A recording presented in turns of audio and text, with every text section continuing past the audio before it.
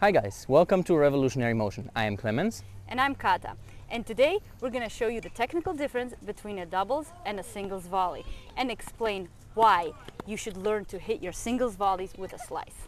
When you play singles, you start at the baseline. So when you come to the net, the first ball that you hit is usually around the service line.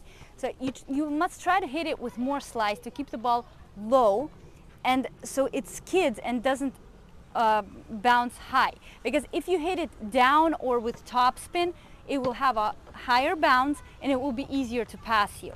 But if the ball will be low and it will skid, then your opponent will try to lift it up. At that time you will be already closer to the net and it will be easier to finish the ball off.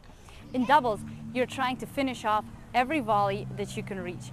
You're positioned closer to the net, which allows you to hit down on the ball and have better angles. So you can hit the ball into the feet of your opponent or away from your opponent.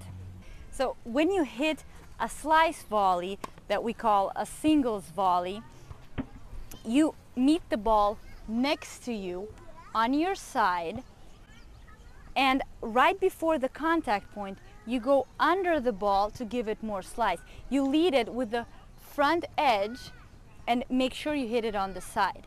So also, try not to make it like a chopping motion like this. Try to slice the ball by rotating your forearm and going under the ball.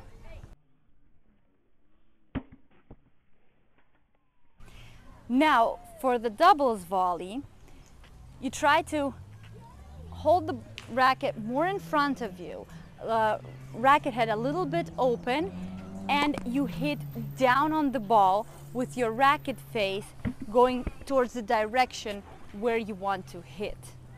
I hope this video will help you guys to understand how to hit your singles and doubles volleys more efficiently. If you liked the video, please like and subscribe, and we'll see you guys soon.